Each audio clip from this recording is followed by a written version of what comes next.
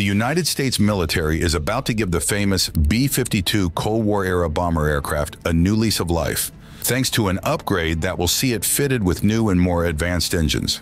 It is an upgrade that will see the workhorse of the country's bomber force continue flying for a quarter century more, taking its total service time to about a century. These engine upgrades are huge and might hint at something even bigger, so stay tuned. The Boeing B-52 Stratofortress is an American long-range heavy bomber designed by Boeing in 1948. The aircraft made its maiden flight in 1952 and was first delivered for military service 3 years later. Initially, the military intended to use it as an atomic bomb carrier with the ability to reach the Soviet Union. However, with time, the aircraft proved to be easily adaptable to multiple missions, this being one of the reasons why the military has kept it in service for such a long time. The Army made 8 variants of this bomber aircraft and designated them A through H. The H variant is the only surviving aircraft in the United States Air Force service, with 76 of them flying. The B-52 bomber has proven to be an integral part of many missions that the U.S. Air Force is involved in. One such mission is the Desert Storm, where these bombers delivered 40% of all weapons dropped by coalition forces. This explains why it has been around for decades, and why the Air Force is not shy to spend billions of dollars to revamp it.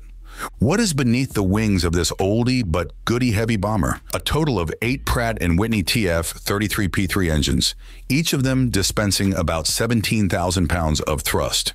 The B-52 is unique in having 2 engines each in 4 pods under its wings. With these engines, the B-52 can reach speeds of up to Mach 0.86 and cover a range of about 7,652 nautical miles. Talking numbers, the TF-33P3 engine is essentially a 2-spool axial flow turbofan engine with 2 fan stages, a 14-stage compressor section with 7-stage intermediate pressure and 7-stage high pressure, and a 4-stage turbine with 1-stage high pressure and 3-stage low pressure. This engine is 11 feet, 4.32 inches long, 4 feet, 4.93 inches wide, and about 3,900 pounds in weight. These engines are low bypass turbofans, which means they have a relatively small fan at the front that bypasses some of the air around the engine core. Talks about re-engineing the B-52 started as early as 1997. There were at least 7 studies that aimed to determine the best option between maintaining the B-52 with the same engines and re-engineering them. The conclusions of these studies were similar. The option of newer engines was more viable. Over time, technology and innovation has seen the development of newer engines that offer significant fuel savings. Also, engine thrust capability has grown significantly, meaning that it is possible to replace each pair of engines on the B-52 with a single larger turbofan with the same or more thrust. The military also identified another problem with the TF-33 engines. Over time, the cost of repair and maintenance of these engines was increasing at a big rate. This also added to the reasons supporting the need for a change. Another factor that has pushed the U.S. military to re-engine this heavy bomber is the operational benefits that will come with this move. These benefits include access to shorter runways, increased takeoff weights at high ambient temperatures, ability to fly a longer range, and more endurance. In terms of fuel, re-engineering the B-52 could see fuel savings in the regions of 15 to 20%, with a potential increase to 38% for missions when tanker fuel is also a factor. This move is also expected to see unrefueled mission radius increase by about 45%. Confirming the need for re-engineering the bomber, Robert Gass, Boeing's strategic development and investment manager, said, "Pratt & Whitney made a great engine that has served the B-52 very well, but it is approaching the end of its life, and we have to act now in order to keep the B-52 viable." After it was clear that the B-52 needed to be re-engined, the Air Force invited proposals from interested firms. From the start, it was clear that this was a 3-way contest between GE Aviation, Pratt & Whitney, and Rolls-Royce. In the end, the Air Force awarded Rolls-Royce of North America a contract worth $2.6 billion to produce 608 jet engines to replace the aging Pratt & Whitney's TF-33s in a program known as the B-52 Commercial Engine Replacement Program. Speaking about the win, Craig McVeigh, Rolls-Royce's Senior Vice President, Strategic Campaign, said, "This is a major win for Rolls-Royce.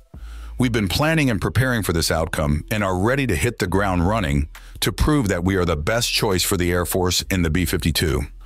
The new engine is known as the F-130, a derivative of the Rolls-Royce BR family of commercial engines. It is an already tested and proven engine in military circles, having been used to power the C-37 and E-11 BACN. The engine produces 17,000 pound force thrust. Rolls-Royce has hailed the engine for its 30% greater fuel efficiency, improved range, better field performance, especially in areas with few U.S. bases, greater reliability, and reduced tanker aircraft requirements.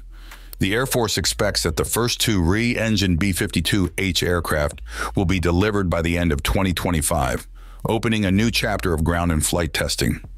The re-engining process is also expected to go concurrently with an upgrade to the aircraft's subsystems to ensure that it stays up to date for the next 25 years. Focus areas will include electrical power generation, new engine pod structure, pneumatics, digital engine controls, and new cockpit displays. It is also important to note that Rolls-Royce said that once the new F-130 engines are installed, they will be able to stay on wing throughout the planned duration of the bomber's lifetime. This could mean that the Air Force could save a great ton of time and money that could have been spent dropping the core for regular maintenance for the intended life of the aircraft.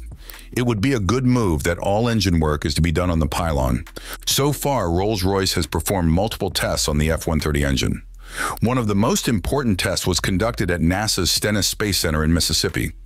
The engine was put on a specialized test stand that allowed a complete two-engine pod to be put on operations under various conditions.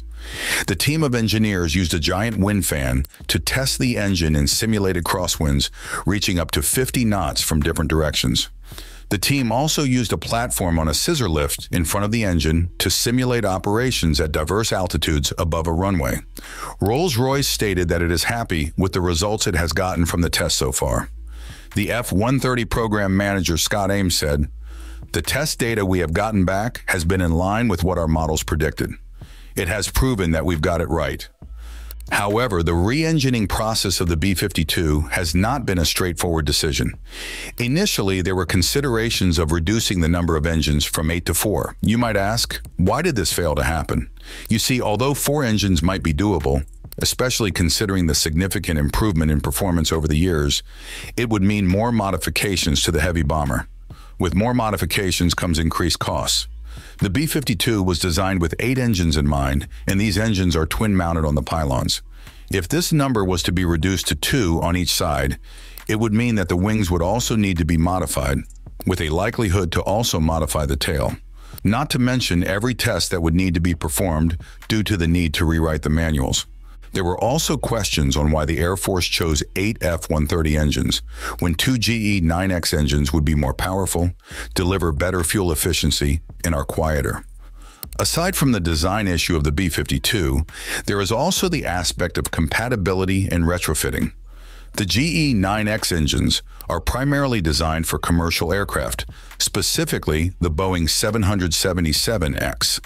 Therefore, adapting them for military applications on the B-52 would have required extensive modifications and engineering work. On a lighter note, however, aviation enthusiasts will have to look for another distinguishing feature of this aircraft. This is because the new F-130 engine will produce minimum smoke, meaning that the B-52 heavy bomber will no longer be characterized by the long and dark smoke trails it has been famous for. Don't forget to like and subscribe, and we'll see you in the next one.